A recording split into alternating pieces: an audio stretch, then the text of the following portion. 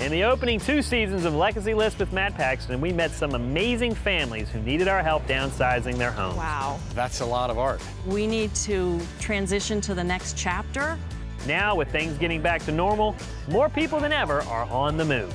You got a lot of good memories here, so let's make some space for the new memories that are coming. This season, we're traveling the country, lending a helping hand to even more families.